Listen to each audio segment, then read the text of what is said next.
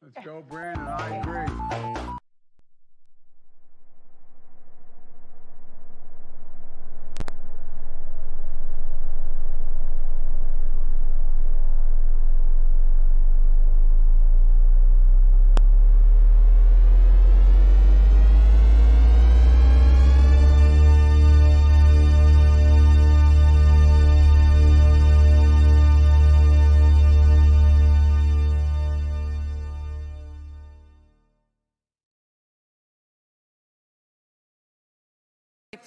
Yeah, you may have heard things are unfolding rather quickly right now, thanks to our colleague Rob Ross, who raised the question in the COVID committee, and the Pfizer representative, answered in quite a clear way.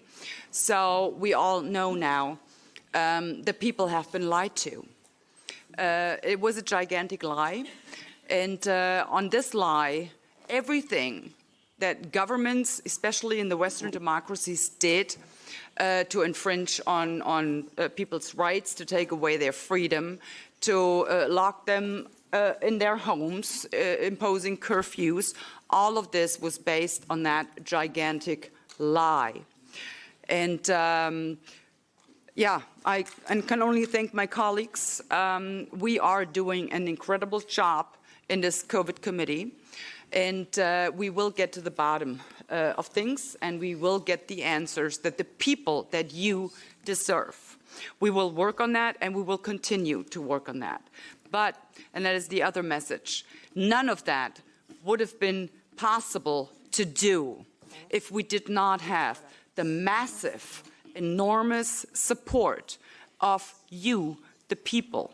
Because you took to the street, you showed your governments that you will not put up with this and you will not stand for this. And for that, I really thank you and I applaud you, and I will do so right now.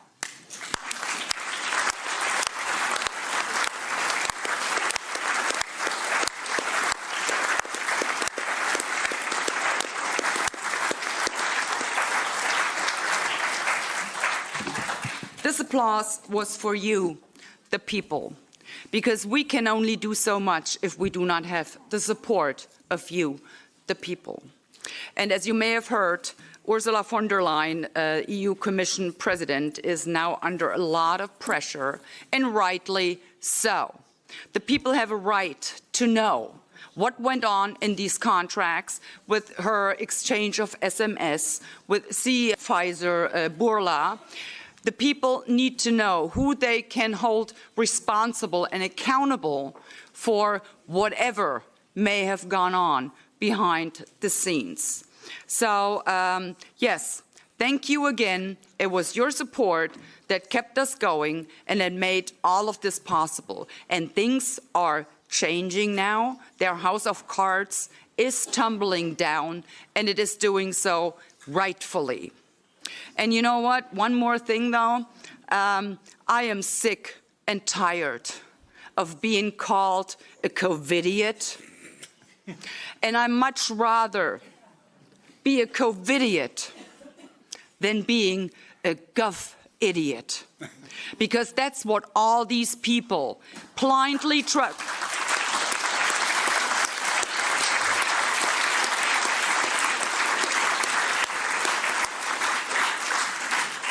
Because that's what all these people that blindly trusted their governments turned out to be.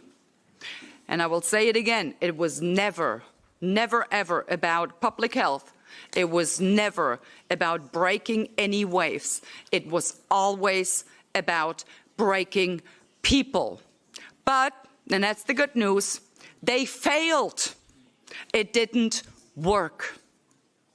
And that I am very proud of, and I'm proud of the people that I am so honored to be allowed to represent, and I will continue to do just that.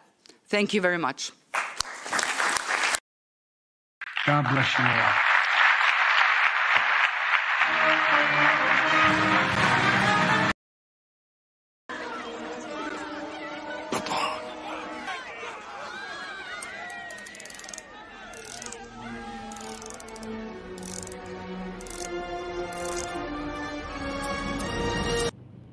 But really what it comes down to is we got to stop liars from continuing their lies. When you see a lie, it's got to be called out. People got to get loud, really loud.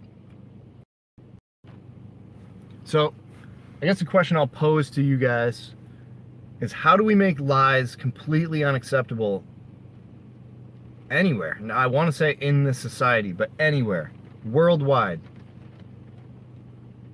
Like a declaration for people of all races, ages, genders, whatever, that we will not fucking accept the lies. How do we do that? And how do we make it so when someone does lie, it's too obvious for anyone to believe it? You know, this video's never just gonna fix everything. We just gotta keep inching forward. That's all it is. It's like that wind-up toy that you crank and then you put it down and it takes those little tiny steps, but it slowly walks forward. And we're just gonna keep taking those little steps forward. That's all I know. That's all I know to say for sure. I don't think anybody has to do anything in particular except refuse to accept lies. That's the only thing we all need to do, is refuse to accept lies. We gotta do something. We tripped the alarm. What do you think I am, stupid? Yes, but how are we gonna get up, huh? Like Mario's.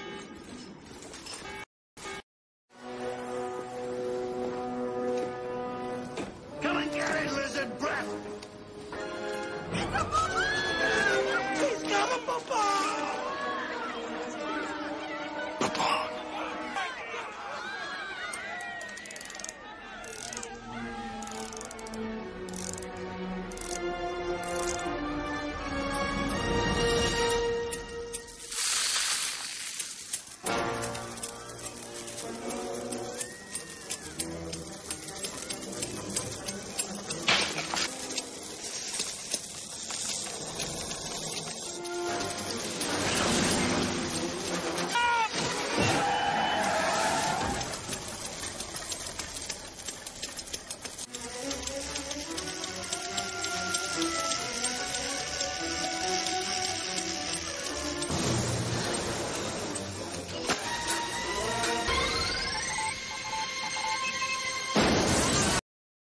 The whole world gone crazy! Am I the only one around here who gives a shit about the rules? Nice try. Nice fucking try.